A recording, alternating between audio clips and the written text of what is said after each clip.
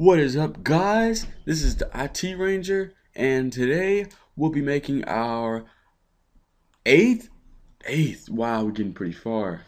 Jeez. Today we're making our eighth Java tutorial. Our eighth Java tutorial, guys.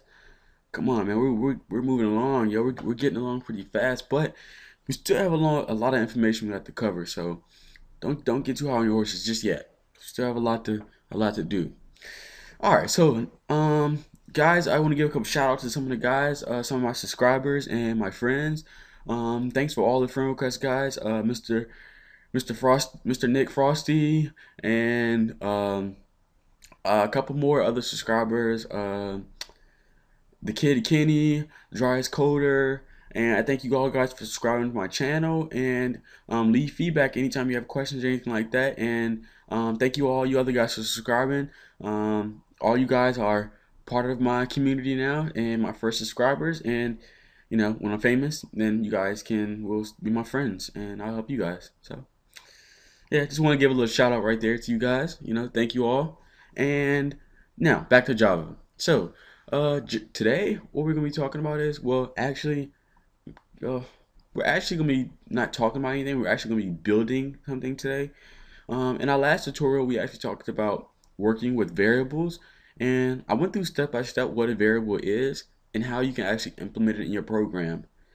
But today we're going to be making a little bit a more complex variable program that actually uses a variable, and we're going to be building a calculator today, or a basic adding calculator, a basic calculator that basically adds numbers up when a user enters a number, or the user will enter two numbers, and then it will calculate each number, and it will print the calculate out the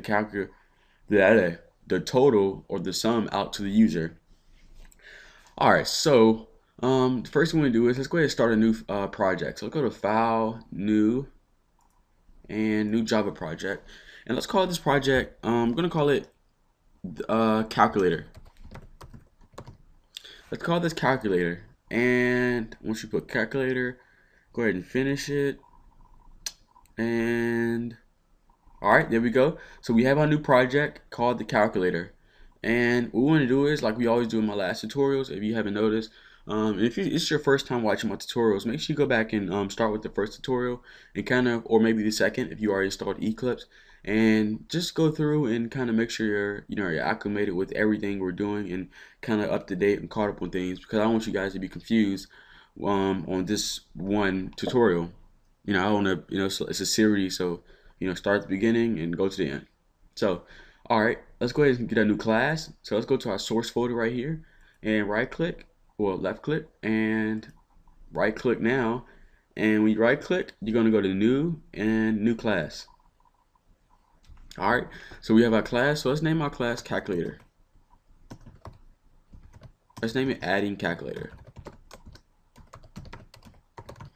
So we have our class name, and let's go ahead and check public static void and inherited abstract methods. Uncheck that and finish.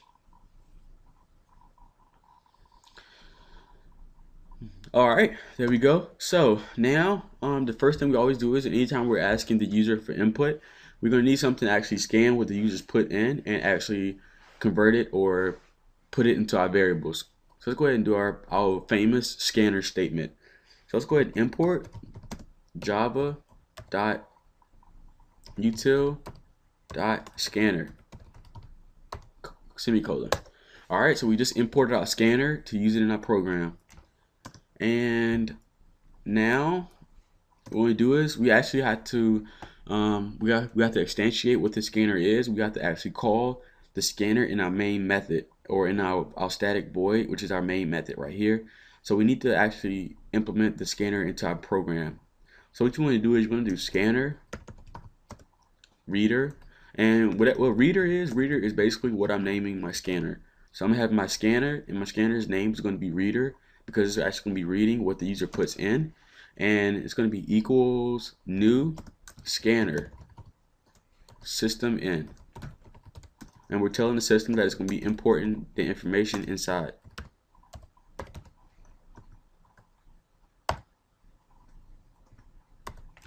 All right, there we go. So what we just did, we said I want a scanner, which we imported, and I want to name it reader, and I want the reader to actually equal a new scanner, and I want the scanner to import the information it scans into the system. Hey, that's pretty good, wasn't it? All right, so there we go. So we have our scanner statement, and now we need to actually put our variables or make our variables a number or make our variables pretty much. So what we want to do is we're going to have our variables a double because we want the user to be able to put in decimals too, not just integers. So we want to do double. We're going to do double first num. Make sure the first num is actually a capital N. Make sure the first is lowercase and the num is capital. Num and semicolon. And we're going to make one more double, and we're going to do double second, well let's do sec num, which stands for second number. And there we go. All right, so what we did is we have our two variables. Our first double, which is a decimal number that can be a number that can be a decimal, have a decimal place, and we called it the first num. And then we made a second variable, and we called that double second num, which is going to be our second number. And we have our first number right here. So the first thing we're gonna do is we need the user to actually input a number so we can, we can't add a number to use it as an input anything, right? Right. So what we're gonna do is we're gonna do system dot out dot print. We don't want to do print line because we want our cursor to actually end at the line of code. If we put print line, the cursor will actually move to the next line of code. We don't want that. We want it to be organized where the user can enter in the number right at the end of the line of the end of the statement. Let's do print parentheses, and we're gonna do enter, well, capital E, enter your first number. Enter your first number. And let's go ahead and end that. Whoop, got quotation. Don't forget your quotations. And we're going to tell the user to enter your first number and put a semicolon there and put like a little space just to leave a space where the user could type it right there and mash enter. And now what we need to do is when the user puts in the number and they mash enter, we want the reader to actually scan or import that number into the system and store it inside of the double first number variable. And to do that, we need to actually do reader. Well, we actually need to do first num, which is our double right here, our first variable. And we want this first num to equal whatever the reader or the scanner imports. So we want that variable to store any information that the scanner reader imports. So what we're going to do is we're going to do reader dot next double. And what next double? And what we just did is we said we want the first number, the double, to equal whatever the reader imports as long as it's a next double. So when the user mash enters, the scanner is going to scan it and say, hey, that's a double. And it's going to store that double, that variable, inside of the first num variable. See? Get it, guys? So it's kind of, makes sense once you kind of realize what each line of code would do. Because the thing is, you don't want to just be able to write programs. You want to understand each and every line of code. And you want to understand what you're doing and how it works. Because if you don't, there's really no point in programming. Anyone can just sit here and watch my tutorials and just copy off what I'm doing. But the point is, I want you guys to actually understand what we're implementing in our programmings and what each line of code means, so you guys can be excellent programmers like myself here. Sorry, I had to give myself a little compliment. All right. Anyway, on with the subject. So now what we need to do is we need to make room for our second number. So we need the system to actually do the same thing as it did to the first one, except we want to store the information into the second number. So let's go ahead and do system dot out dot print, and we want to print the same thing we did up here. So we're going to change first to second. So we're going to enter your second number. Enter your second number. All right, so we just told the user to enter their second number. Oh, I forgot the quotations again. Bam, there we go. All right, so we just told the user to enter your second number, and we want the second number to equal the reader on the next double.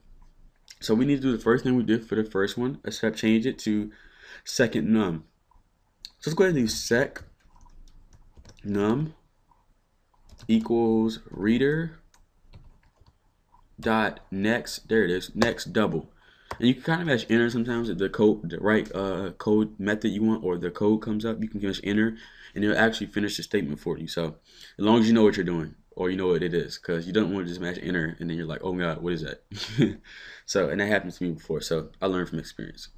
So there we go. So we just told the second number to equal the whatever the scanner imports, as long as it's a next double, and we want that next double that it imports to actually store that value inside of the second number or the variable.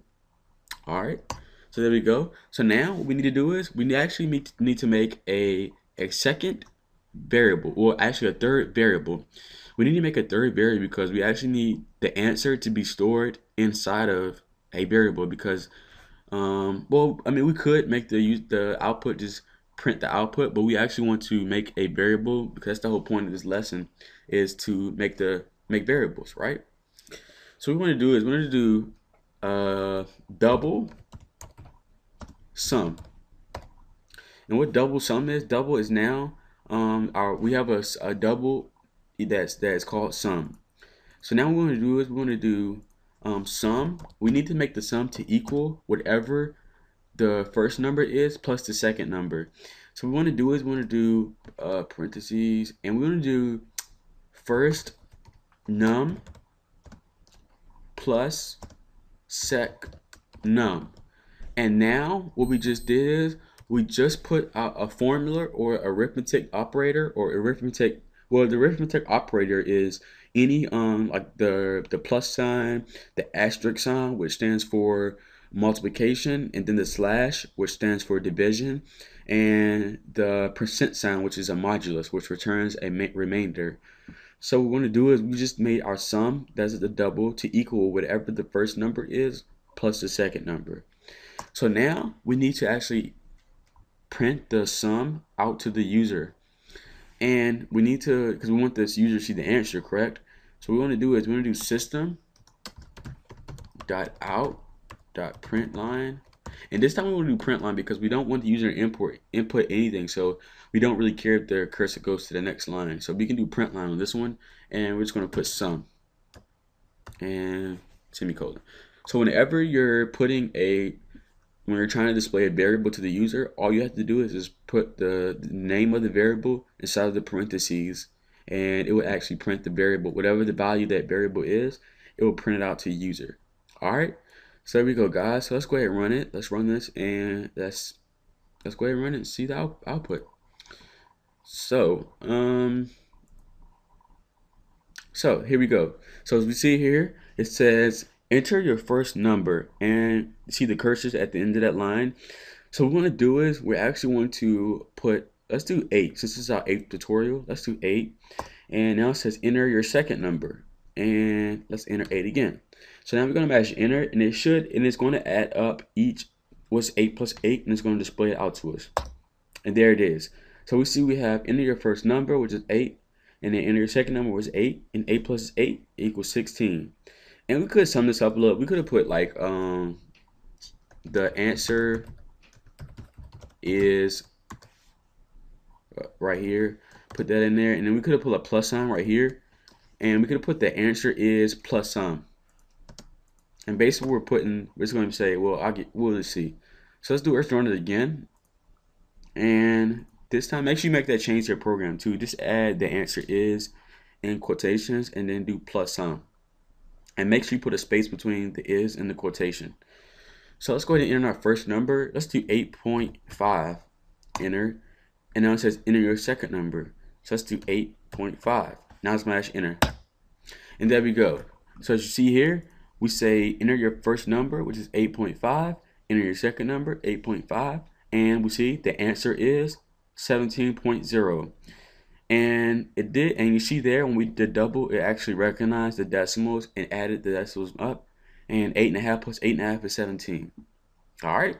So congratulations, guys. You just built a calculator, a basic calculator. So give yourself a hand clap. Give yourself a hand clap. Pretty good. Pretty awesome. We're pretty awesome. We're pretty awesome. So there we go. So we just learned more about variables and implement them into our program, and we just learned how to build a basic calculator. So I hope you all guys enjoyed this, and this is our 8th tutorial. So don't forget to subscribe, and I'll catch you guys next time.